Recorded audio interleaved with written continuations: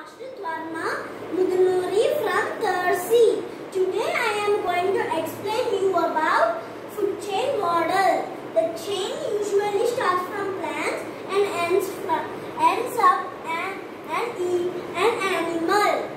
There are two examples. The first example is plants are eaten by the sheep and the zebra, and these two animals are eaten by the lion. The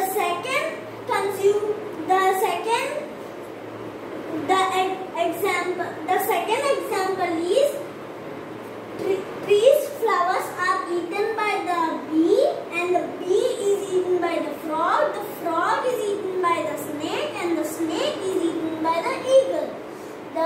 The food chain contains producer and consumer. The producer is plants.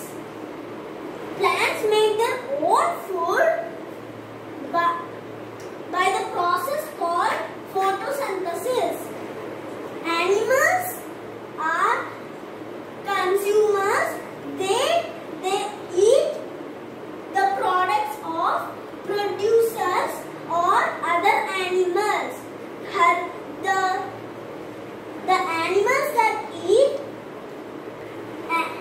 The animals that eat plants are called herbivores or primary consumers.